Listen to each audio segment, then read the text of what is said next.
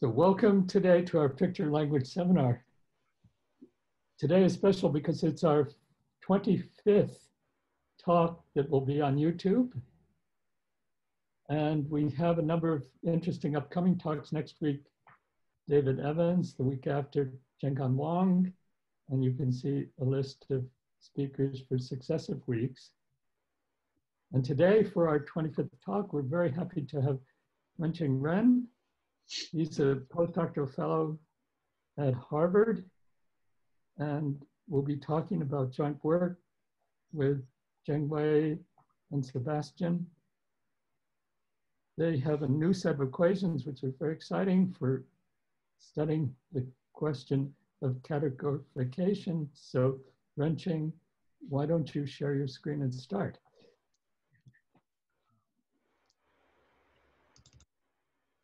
Yes. Can everybody see my screen? Yes.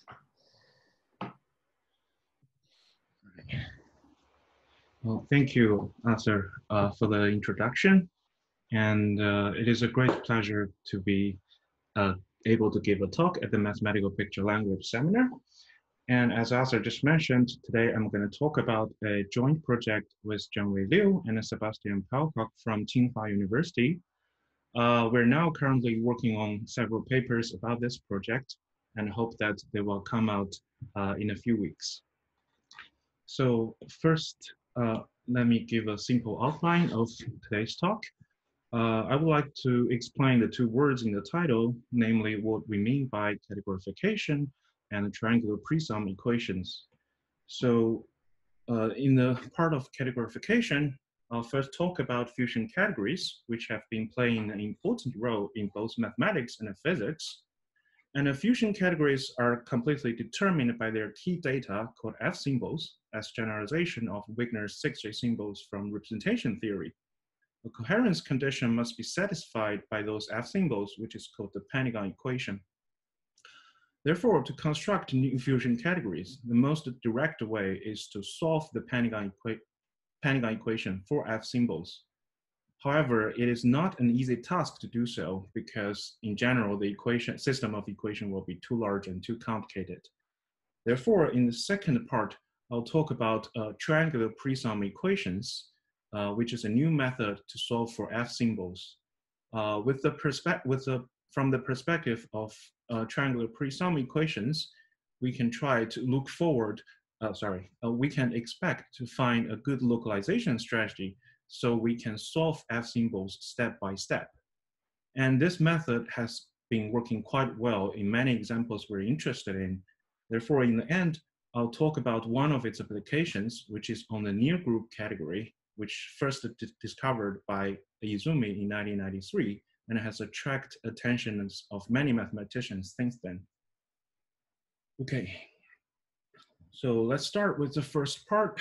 As we said that fusion categories have been a central subject in mathematics and also have tremendous important applications in physics, such as the theory of anion, the topological commutation led by Michael Friedman and Zhenghan Wang, and has been widely used in condensed matter physics to study topological orders. So before I gave a formal description of fusion categories, it might be a good idea to talk about one of the most basic example, which will be familiar to most of people. That is, let G be a finite group, then we can talk about the representation category. In this category, the objects will be representations of this finite group, while the simple objects are the irreducible ones. And also we have morphisms, which are nothing but G-invariant map between these representations. Of course, from Math 101, we know that there are a lot of more structures on the representations of a finite group. Say you can take direct sum and decompose representations. You can decompose representations, and also you can take tensor product of representations and those G-invariant maps. All these structures will be captured in the concept of fusion category. So let us summarize this basic data for fusion category in a concise way. First, we have simple objects, which is a finite collection, which is a finite set of, so first we have the simple objects, a finite collection of simple objects listed here. And then we have the tensor functors, which allow us to take tensor product of objects and morphisms. In particular, we recalled the tensor product of two simple objects and its decomposition in this formula. This is also known as the fusion rules. Moreover, we can define a dual object for a simple object. This is analogous to taking contragradient representation of a representation that will provide us with the involution on the simple objects. This basic data of a fusion category actually determines a ring structure on the simple objects. Namely, we can define a multiplication exactly as a fusion rule. This actually gives us this ring in general will be called a fusion ring. And when it comes from a fusion category, we call it the grothantic ring of this fusion category. As you can see that the grothantic ring only carries the basic data of a fusion category. Therefore, it is much easier to look for new examples of fusion rings and try and seek for new examples of fusion rings. So an interesting and a natural question might be, can you go backwards? And if you can, this procedure will be called categorification of a fusion ring. And of course, you need to ask yourself, what are the missing data when you pass a fusion category to its grothantic ring? And the answer is exactly the F symbols. So before I define F symbols, first allow me to introduce a picture language which has been widely used to study fusion category. And let C be a fusion category and alpha be a morphism in this category. Then we can represent the alpha as a picture that is degree n plus m edges, degree n plus m vertex. And this picture this is not only a notation, but actually it captures the structure of fusion category in the sense that, say, we have another morphism in this fusion category, then we can represent the tensor product of this two morphism by putting the picture along the side. And if it happens that this two morphism can be composed, then we will just represent the composition of the morphisms to be stacking the picture from the corresponding picture from the top to bottom. Okay, so now with this notation, a picture language in your hand, we can define an F symbols. So the F symbol is indexed by 6 objects, and for morphisms, it's given by this formula. As you can see here, the picture on the left represented a morphism from the space, represent a morphism from I1 tensor I2 tensor I4 to I5. And on the right-hand side, actually you can take a basis for this. This actually give a basis of this morphism space. So therefore, the F symbol is nothing but the coefficients in this basis representation. We can also record the information of F symbols in the sense of F moves, namely the data of F symbols determines how to transform from the picture on the left, from the diagram on the left to the diagram on the right. Actually, this transformation will be guaranteed to be invertible due to the semi-simplicity of the fusion category.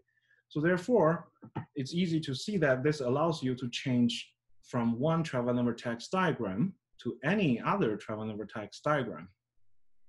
So it is a fact that every morphism in the fusion category can be written as a traveling vertex diagram. So therefore, with the data of F moves, you can completely determine the structure of F symbols. But one immediate question you can notice is that you can apply different sequence of F moves such that you can go from one diagram to the same and end in the same diagram. So there must be some equations popping up generated because of this consistency issue. So we can take a look at this basic example that for this picture, for this morphism here, we can apply the F moves to the right part to the red part, and reach to the diagram on the top right. And then we can apply the F move on the red part again to reach to a different diagram, and different diagram. And then we can also apply a sequence of another sequence of 3 F moves to go from the picture on the bottom to the picture on the top right.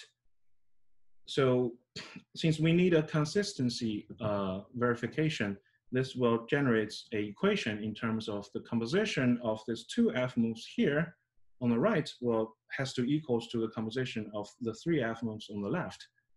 And this is called a pentagon equation.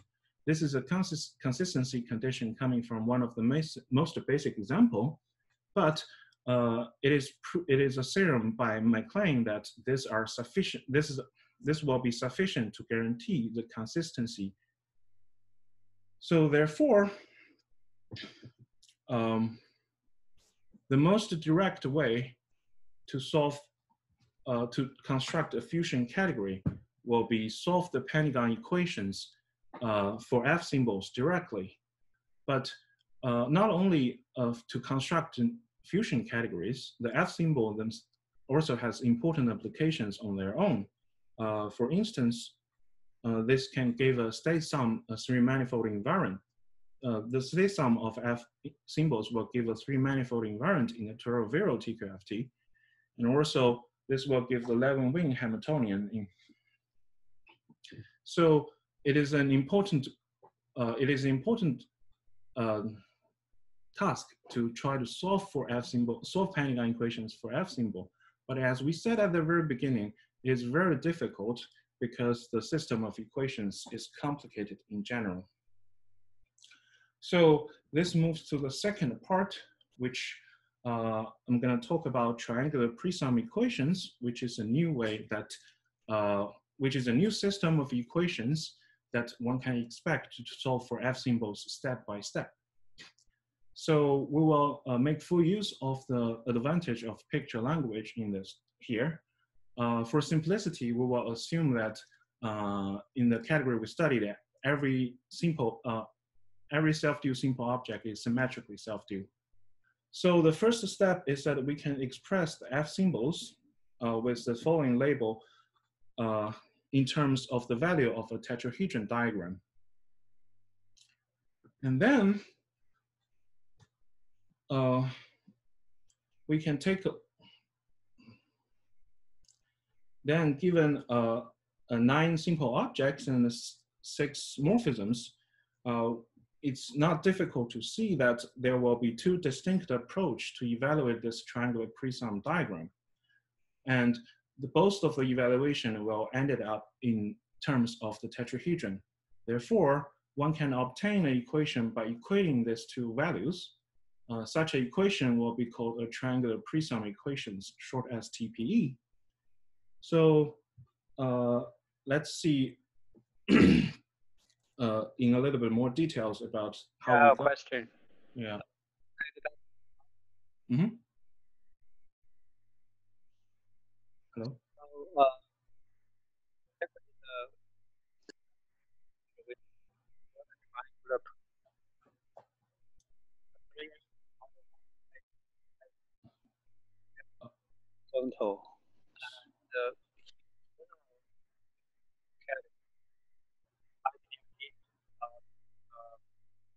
Sorry. Should be. Sorry, I can't hear you. Can you hear me now? No, I can hear you speaking, but I cannot hear you what you're saying. What you're saying. So look at your diagram, which is a square, and you have 3 edges, which are labeled by I1, I2, I3. Yeah.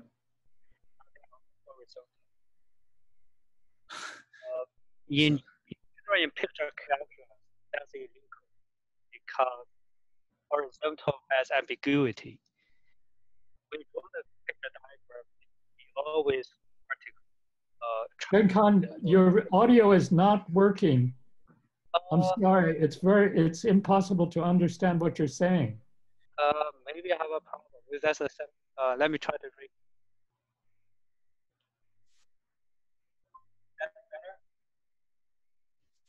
Oh, that's not better.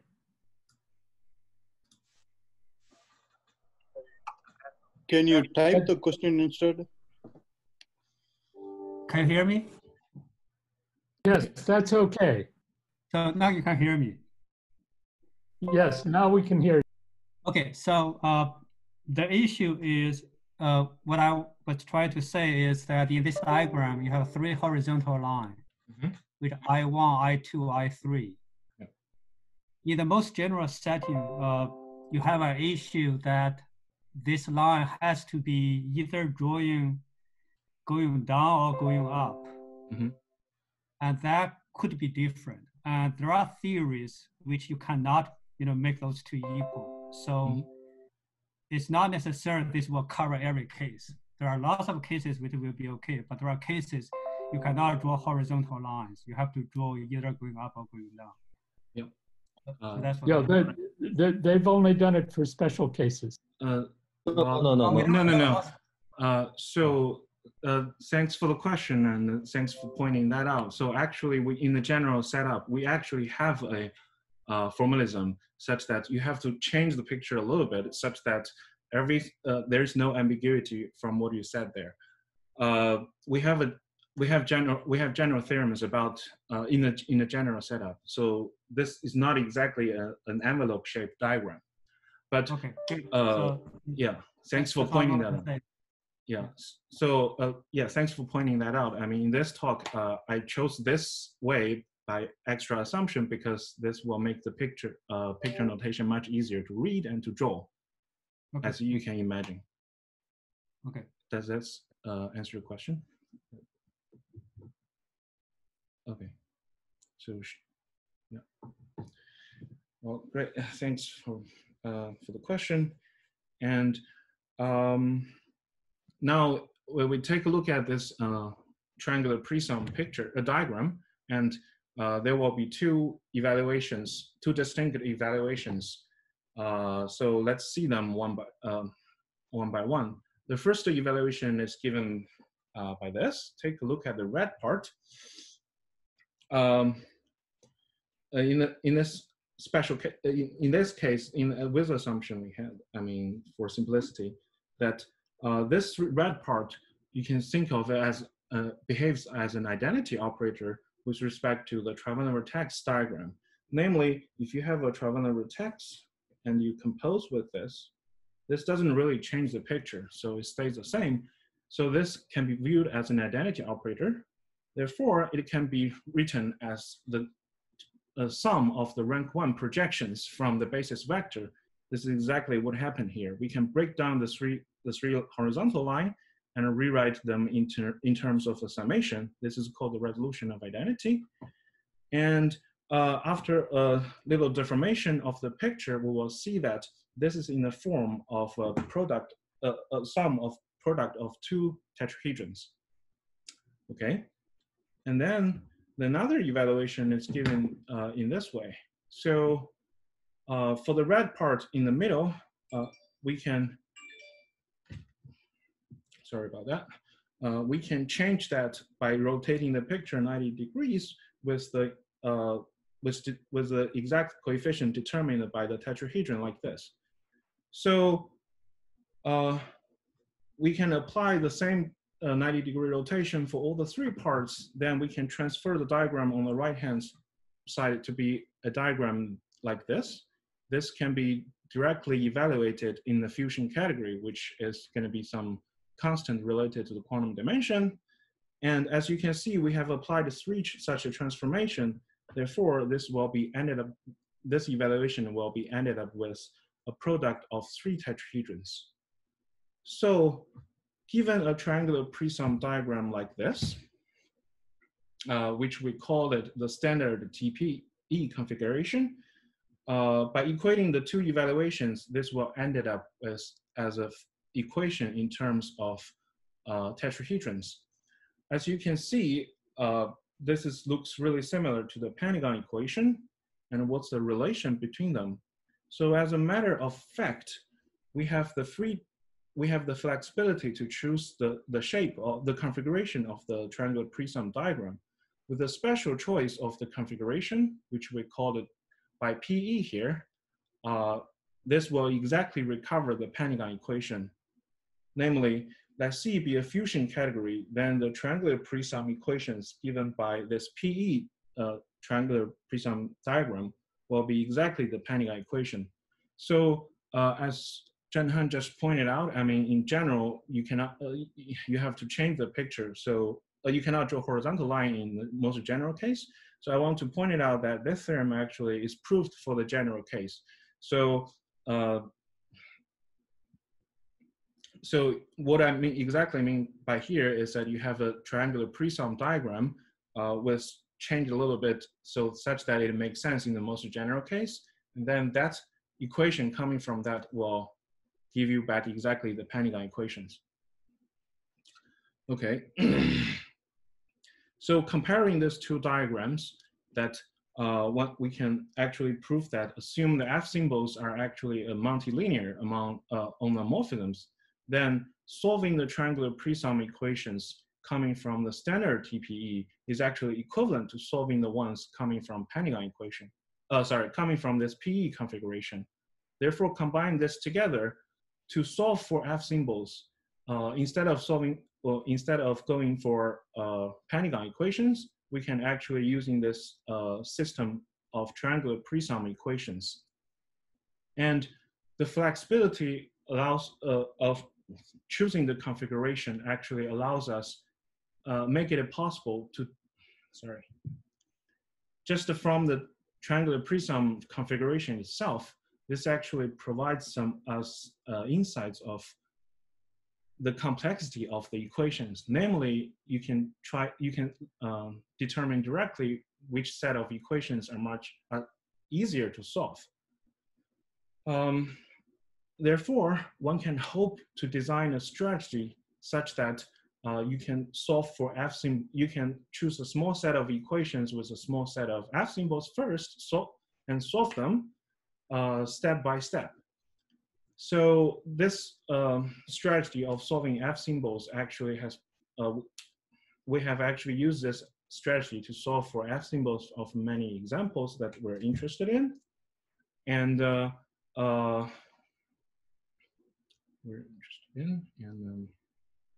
also help us to answer some long-standing questions, which I will talk about in the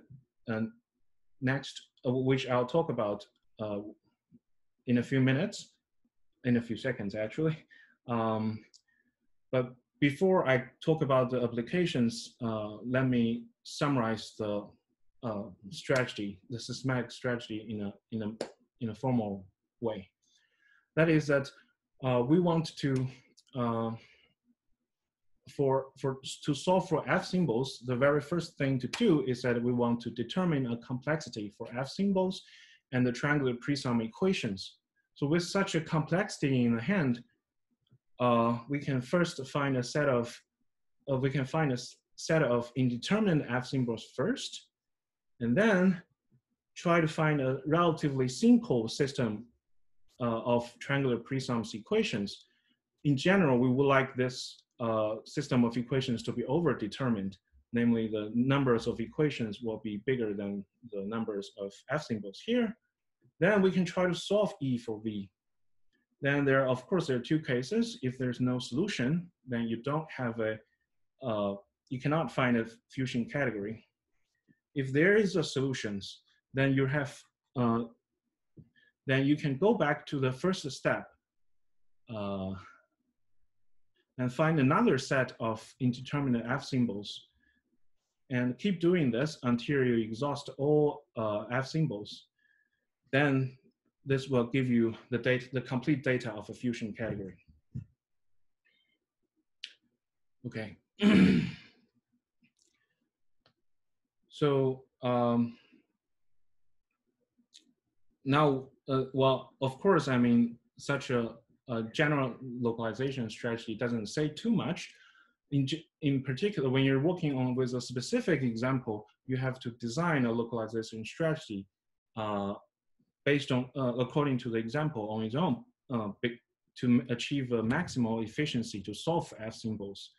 And we can take a look at such an example by looking at our applications of this method to the near group category. So the near group category was first introduced by Masaki Izumi in 1993. And the reason it is called a near group category because as you can see here in this definition, all the simple objects except for one are actually invertible, labeled by a group element from a finite abelian group. And the fusion rule amongst them are exactly the group law. The only extra object is we denoted by rho here. And the involving fusion rule is displayed as these two equations. And there's one extra parameter here is the multiplicity of this object rho appeared in the tensor product of rho squared. So if this multiplicity is exactly m, then we say the fusion category has this fusion rule, a near group category of type G plus m. So many near group fusion category appears in nature, and many fusion categories is actually near group categories. For instance, we have in general the Tamabara-Yamagami categories as a type of G plus 0 for G finite abelian group. In particular, the Ising model will be one of the first example of this family. We also have the extended D5 and the module category from the symmetric group S3 and alternating group A4 arise as the near group category.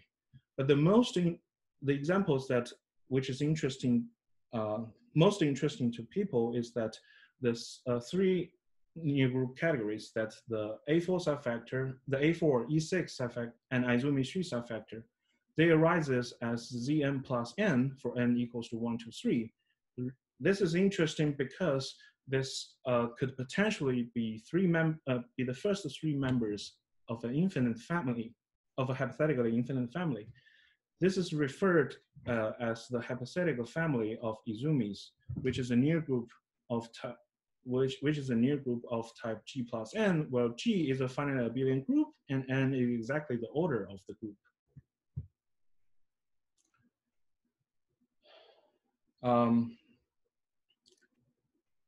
So it has intrigued many people trying to construct this infinite family in general.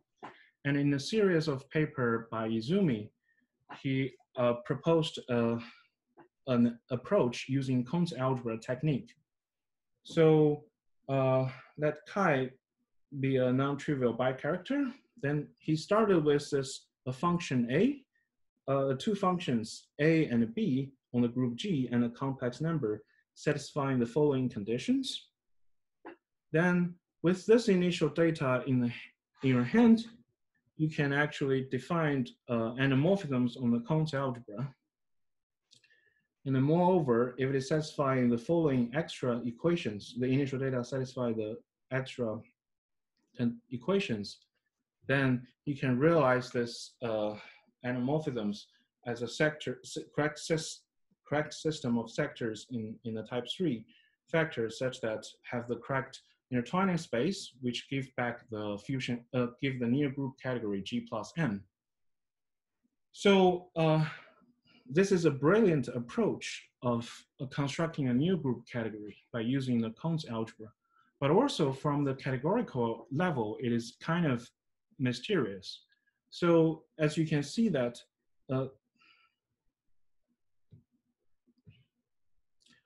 this set of equations are far fewer than the actual pentagon equations. Why these equations will be sufficient? What's the magic behind it to determine that the existence of such a near group category? So many people have asked that does there exist a direct construction from the equations of Izumi's to the near group category without going through the Cons algebra approach? And what does these equations mean? So I'll talk about provided our answers to these questions and see the progress that we have for the study of near group categories. So as we said, we're going to apply the localization strategy we mentioned earlier. And the very first thing is that we need to determine a good complexity for F symbols and the TP equations. So as you can see that the invertible objects, the parts of the invertible objects from the near group category can be considered as simple ones. So therefore, the natural complexity we chose here is to be the number of invertible objects involved. To be precise, let's take a tetrahedron like this. This will be 3 edges labeled by an invertible object, while the unlabeled strings here, this is referred to the extra object row. So this tetrahedron, this F symbol, will be viewed as simpler from this one because it has more numbers of invertible objects involved. And this one will be more complicated than the first 2 because there's only one invertible object involved. So this gives a complexity of the F symbols. And well, an immediate question that you might want to ask is that what exactly do we mean by these pictures here? We have talked about that tetrahedrons represent F symbols with the correct well, the 3 traveling vertex, well, the traveling vertex here represented morphisms. So for instance, for this picture, this traveling vertex, it's not too bad because this actually related to the morphism space from G tensor row to tensor row.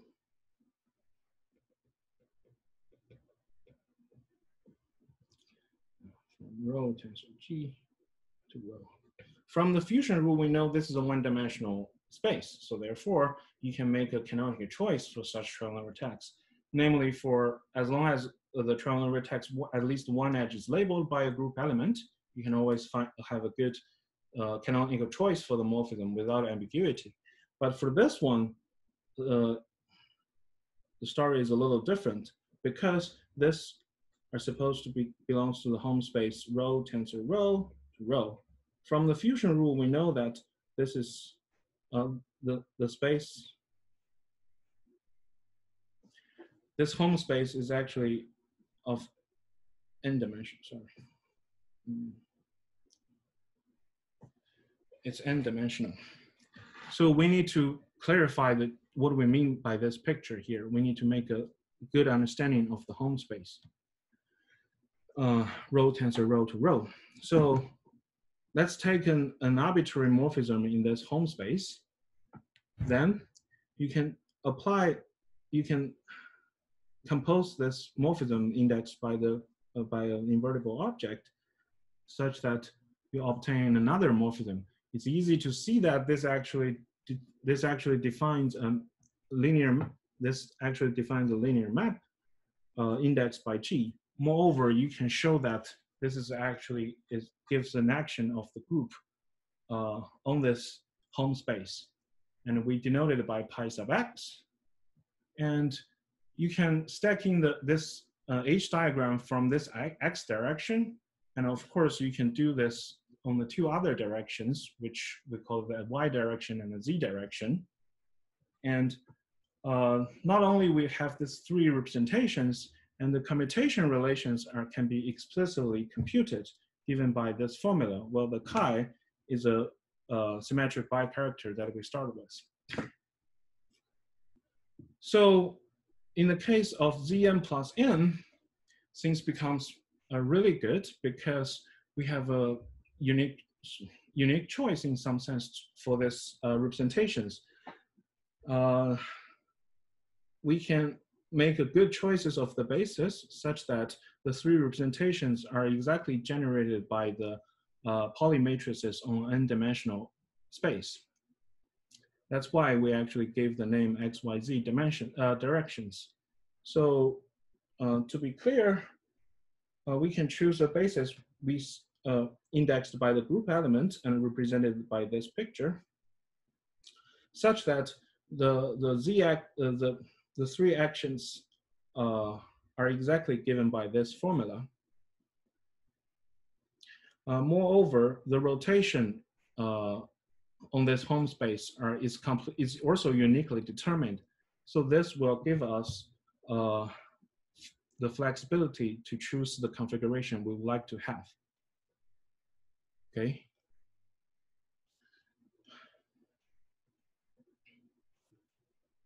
So with this information in hand, we have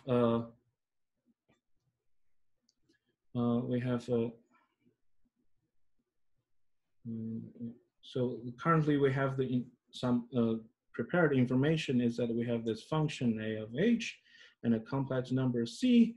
The function a help us to completely determine the action of the three actions and give us a nice choices of the basis in this home space. And the complex number c give us help us uniquely determine the rotation. So with this a and c, then we can make choices for the simple f symbols given as here. So up to now we can provide the choices. We can provide a choice for f symbols with at least one of the edges is labeled by an invertible object. And the most complicated one, namely the one that has all the six are labeled by the object row, cannot be determined by a and c. And we need the following lemma to determine it.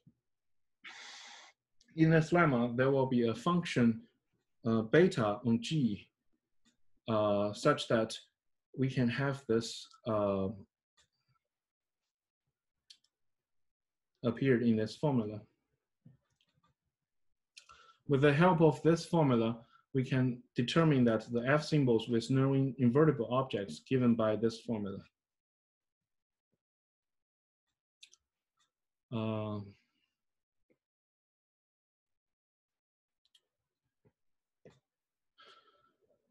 Therefore, now let's revisit the localization strategy we have talked about. We would like to apply it here.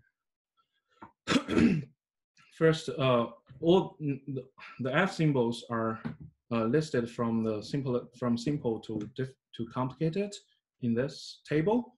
And from the previous discussion, we actually know that there's, for the new group category Zn plus n, there is only one, all the f symbols are completely determined by the function beta. Namely, the function beta will be the essential variables for us to determine the near group category. And then we can also go through the triangular Prism equations according to the complexity we chose. In particular, we have put them into two big class. One is called the bulk, one is called the boundary. And let me explain the terminology here a little bit. So the picture on the left hand, the triangular Prism diagram from the left hand side, it's a bulk one. You can see from the fusion rule, if you remember the right hand side, then because of the choice of the configuration, the right-hand side of the triangular Prism equations will be just a single term without any summation. While for the triangular Prism diagram on the right, we will actually have, from the fusion rule, you know that that's not the case. The right-hand side of the equation will be a sum. So theoretically speaking, then this one will be much simpler. The left one will be much simpler to solve in general than the right one. And then, okay. Then for the list of all the triangular Prism equations, we can check them from the simplest to the most complicated step by step. So following a direct computation, one can actually show that all this checked triangular Prism equations are satisfied without involving the essential variable beta. So this will always be true based on the basic choice of the bicharacter and the function A and the complex number C. So the only ones that give essential equations to determine near group category are the two diagram left. So we can write down the equations for this two. From this two, we can write down the triangular Prism equations in terms of the essential variable beta. And as you can see that we have exhausted all possible F symbols and the triangular Prism equations. Therefore, from the previous theorem we proved, we can show that for the near group category Zn plus n, this is completely determined by this data. That this is completely determined by the data, a complex number C and a function beta on this group satisfy the following equations here, which we call it the STPE. If you're familiar with Izumi's work, you probably can feel that you can have the feeling that this looks really this looks like Izumi's equation. Actually, we can show that both Izumi's equations and our equations are triangular Prism equations for a certain configuration. So remember that we show that solving a family of triangular Prism equations will be eventually equivalent to solving pentagon equations. Therefore, Izumi's equations is not mysterious anymore in the categorical level, because it is exactly the pentagon equations.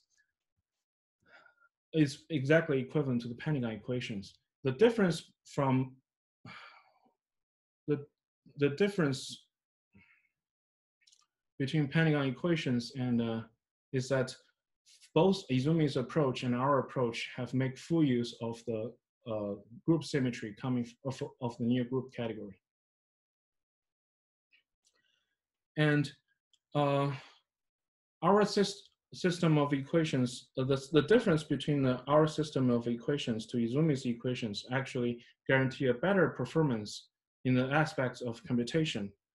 In the paper in 2015 by Evans and Gannon, they actually provided numerical solutions to Izumi's equation for all the finite abelian group with order less or equal than 12. And with respect to our standard, with respect to our set of equations, we actually have algebraic solutions for the family Zn plus n for n less or equal than 15.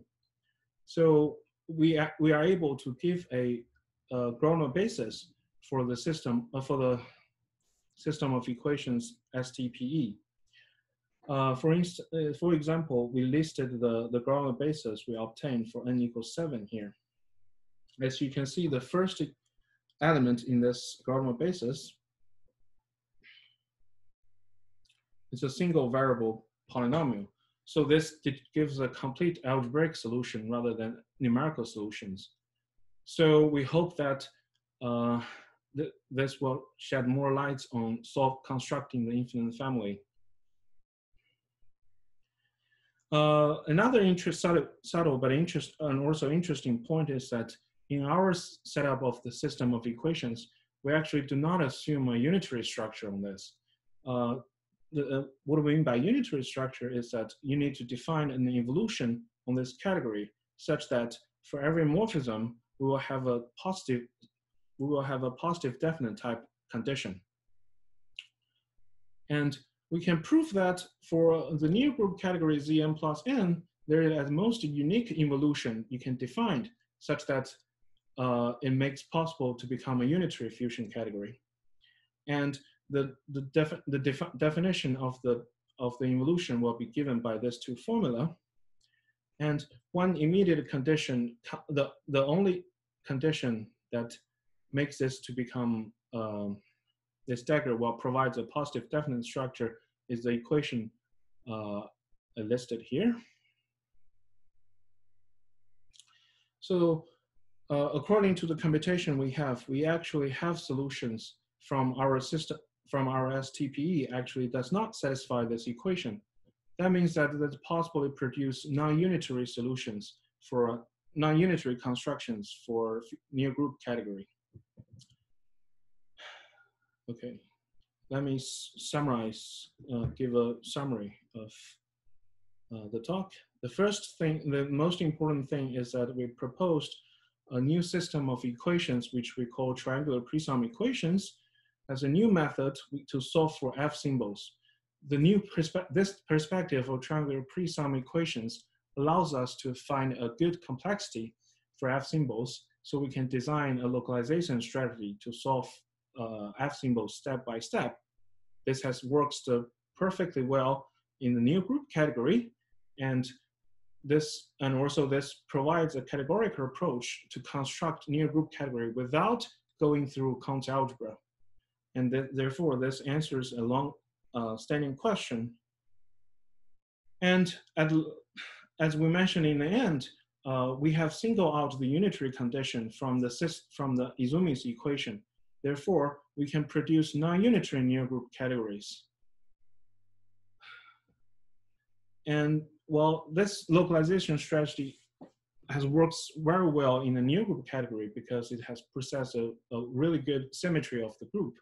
But for other fusion categories which doesn't possess a good group symmetry, one can still design some good localization strategy. We do have examples, which we call it F210 here. In this case, we also provided a complete localization strategy to solve for this. This is making full use of the, which have a completely different flavor. We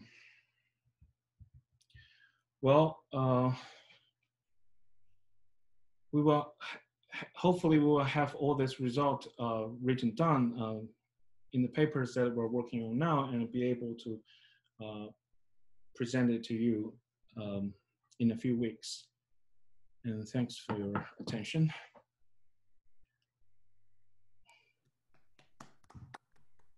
Thank you very much, Renche, for a very nice talk. There must be some questions.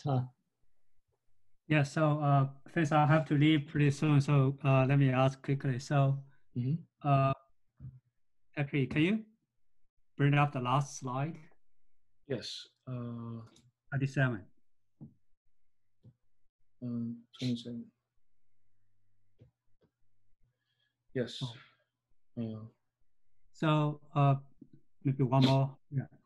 So I can imagine there's a small problem for the following. So if you give me a fusion rule, a growth and decay, and you start with a part of the 6G symbols, and then you find the solution, and then I completely agree. There are solutions, but the question I have, and normally I do have this problem, is now suppose you don't find solutions. You start with part of 6G symbol, and then you try to extend, in your case, the last non-abelian object, and you didn't find a solution. And then I don't think in general, you can conclude there are no categorification. So the problem is that, the 6G symbols which you normalized depends on choice of a basis. If there are no extension with respect to this choice of a basis, it does not mean there are no extensions in general. I think it does occur.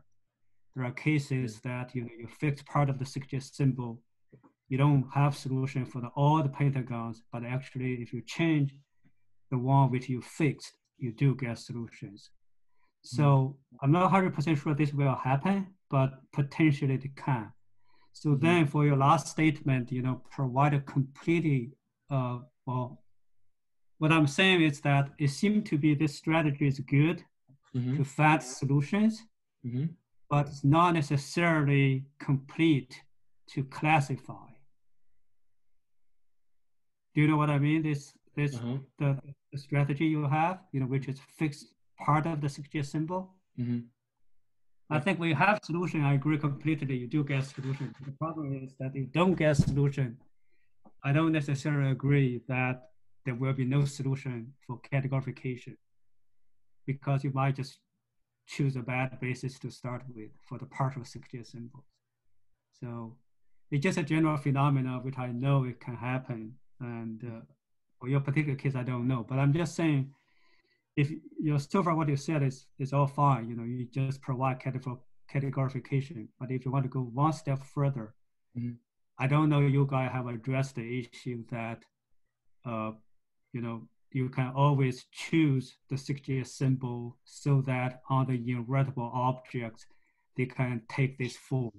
That's an extra thing I have not seen, but I just want to point out. Sorry. In the end, you said about you can take the choices involving with the invertible objects. What do you mean by that?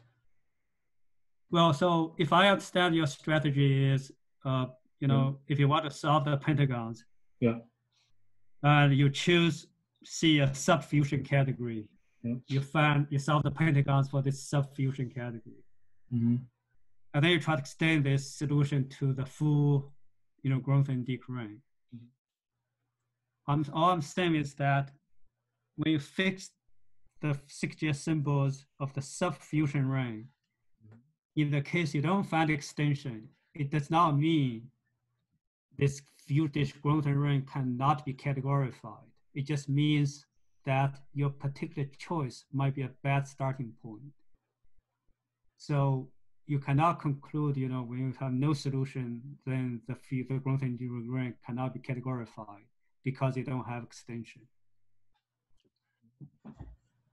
So here we don't take a particular choice. In this talk, we didn't mention some actual parameters. We only talk about F symbols and some tetrahedron values, but they are actually actual parameters. When you say like certain 6G symbol is 1, certain is your normal modified.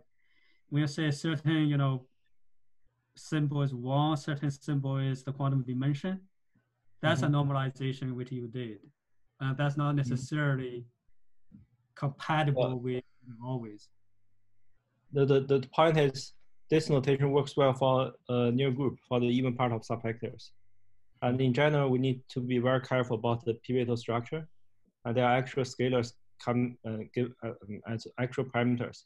But those parameters are somehow, from our point of view, they have a lower complex compared to the F symbols or compared to the value of tetrahedrons. And in the general case, the tetrahedron is actually not unique. It's not just of this one form. And it will depend on the pivotal structure we choose. So there will be actual scalars. And actually for the previous... that might explain, I think that's agree with what I'm saying, which is that, when you do this, if you want to apply this strategy, instead of to categorification, to classification, you have to prove something extra that Yes, we do. If there is a categorification, you can always choose the 6G symbol of certain form or subcategory in order to make a statement of a complete classification. Yes, for example, for the pivotal structure, like in your paper, there is one actual identity between the scalar pi for simple object I and the F symbols. There is an actual identity to show the fusion category is like a pivotal category. And we do need such extra scalars for the general case. And for near group case, this can be simplified because it comes from the even part of subvector. And then the non-invertible object is symmetric self-dual. And in that case, there is no ambiguity between the left cap and the right cap, between two different caps. And then we can abuse this notation tetrahedron. And in general, we do write a very special shape of the diagram to show certain triangle prism configuration give exactly the same as the original pentagon equation. And that shape is actually very tricky. Locally, it is twisted by those like cap diagram. We have to choose that carefully. And certainly, we do have actual parameters like for example, the from this indicator are the pivotal scalars, and also we need actual parameter like to define the rotation. And all those parameters will be involved in what we said.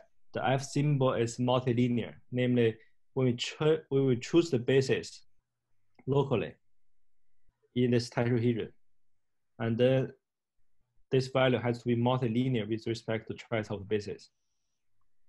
And under that condition, we do have actual scalar, and then the triangle prism equation will be equivalent to pentagon equation up to this linear change of basis. And then that will give not just a construction of certain category with certain special choice of like pivotal structure, but that is actually a classification. Okay, good. So anyway, thanks. I think thanks, Richard, for the talk. I have to go to another meeting, so.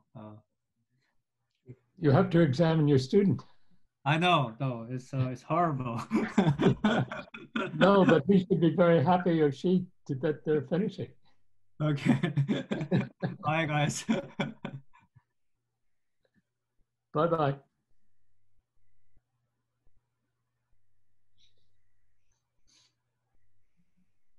So are there more questions? Hey, I have a question. Gregory. Yeah, so hi.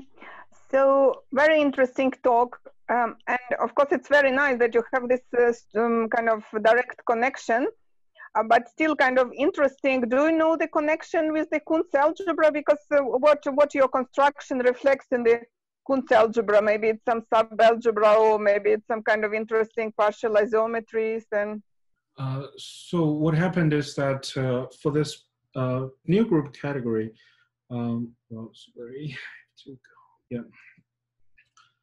Yeah. So what happened is that Izumi used this Kunz algebra approach. Namely, he can, starting from this ABC initial data we talk about, ABC, such that two functions and a complex number that construct anamorphisms on Kunz algebra, and then with all the conditions satisfied, they actually can be realized given as a sectors on the type 3 factors. And then if it give you the correct near group, give you the correct category. So our approach is actually sort of doing the opposite thing, or on the fundamental level of categories, trying to construct this category directly. So you see what I'm saying here is that what we have done is that stay away from Kunz algebra and give a more give the fundamental explanation why the system of why solving such a system of equation like Izumi's or ours actually works to construct a fusion category. yeah, I understand. Of course, it's very interesting, but I mean, still, it has to be some kind of intrinsic connection, because I think it would be kind of interesting on itself, but just maybe because I like sister algebras, but yeah. So you didn't look what is the connection, right? Gregory, do you have a comment? Well, this connection is the original work of Izumi. And the point of the question is not using this connection to construct this category. Because it's kind of a mystery why we can use such a small set equation to to somehow ensure the large set of pentagon equation. And the previous method is using a Kunz algebra, and then you can get a factor, type 3 factor, and then implement anamorphisms on the factor using those equations. And some magic happened that give you a subfactor, and it's somehow by module category or the system of sectors give you this near group category. And the major point is understanding why this happened, why this very short list of equation will give you such stronger condition. And actually, in general, if you want to solve a pentagon equation for large rank fusion ring, it's very hard. But like for Ivan and Gardner have done earlier, that they can build really large near group categories. They can solve those equations numerically. And this is somehow difficult problem for large rank fusion rings if you use pentagon equation. But for Izumi's equation, this system is better. And here our point is, when we improve that from different point of view, we have actual flexibility to choose the TP configuration. Then we can choose the choice of F symbols. So actually not real F symbols. Somehow we can choose a different choice of variables and different choice of equations. It's kind of substitution of variables, but on a more complicated level.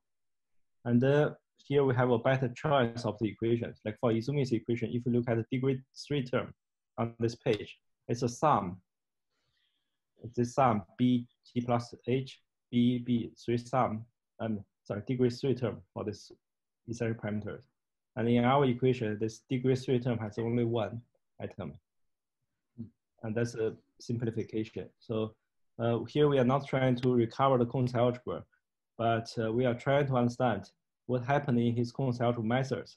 And the point is, in his Cone algebra method, he has a very special direction to construct the basis and the group action, because it's natural from the view of Cone algebra.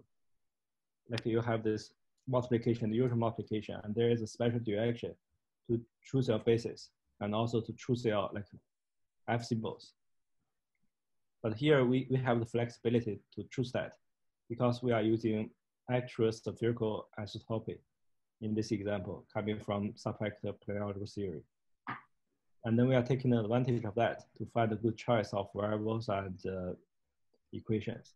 And actually that's really important since for the most complicated equation, the highest degree term, degree 3 term, has only one element. And that means, and actually this,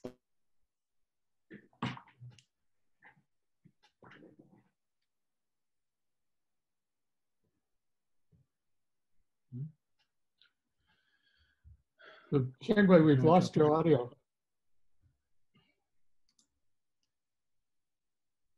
So, well, sort of. Yeah, anyway, thank you very much. Yeah, it's clear. So at one point, David Evans was here. I don't know if he has any comment. I'm not sure he's still in the session. Maybe not, because he has another seminar afterwards.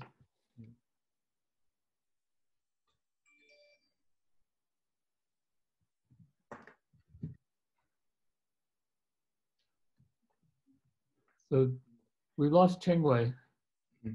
Well, yeah, just to quickly finish what he said is that, well, the system of equations is different from Izumi's, which actually does have a better performance computationally. That's coming from our flexibility of the triangular prism formulations. So give us a flexibility to change different system of equations. And this one has a particular good performance on the computational level at this moment. And then we can expect that this might shed some lights on try to solving this, try to construct this infinite family. So do you know in what case, how general the TPE are in being equivalent to the pentagon equation and the examples aside from the ones you consider? Oh, that's a good question. So maybe I didn't make that clear. So as Zheng Han pointed out, I mean, those diagrams we draw is a kind of special shape that involves this vertical horizontal line. And as I said, beginning in this talk, we assume that the category we started has a further assumption. But actually, we have a framework to study this triangular prism equations as draw this picture legitimately in the general fusion category. So therefore, this theorem actually only assumes fusion categories. It doesn't have any, it's not for only special cases. But the difference will be, we cannot draw the picture in this way. We have to deform this picture such that there is no horizontal line. You can read everything from top to bottom. And that, the difference is that will make the picture much difficult to draw and present. So that's why when I gave the talk, I chose the further assumption such that it is legitimate to draw horizontal line like this. So the point is that this theorem actually works for general fusion category. There's no assumptions, extra assumptions. So you can always find a special triangular prism configuration such that you can recover the real pentagon equation from it.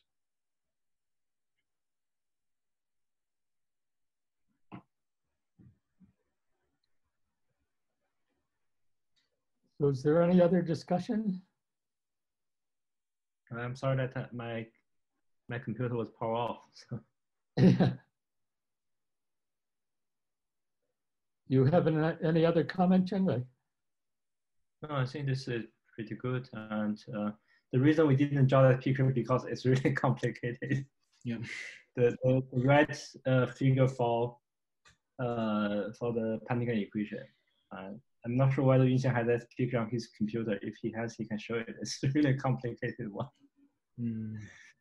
So if we use that kind of picture in this talk, it will be messed up.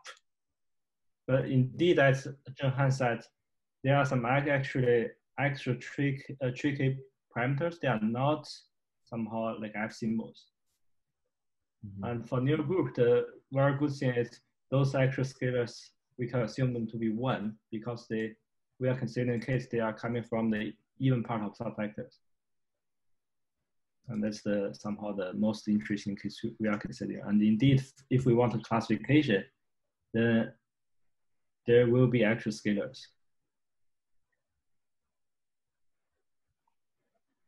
Good. Not sorry, actual variables.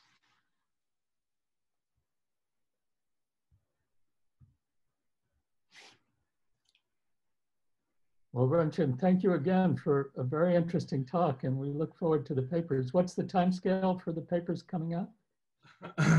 Well, I say in a few weeks.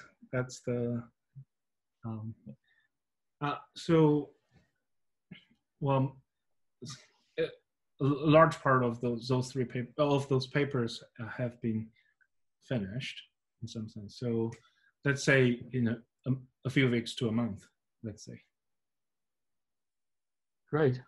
Well, thank you. Thanks. So see you next week, and David Evans will talk then. Bye-bye. Bye-bye.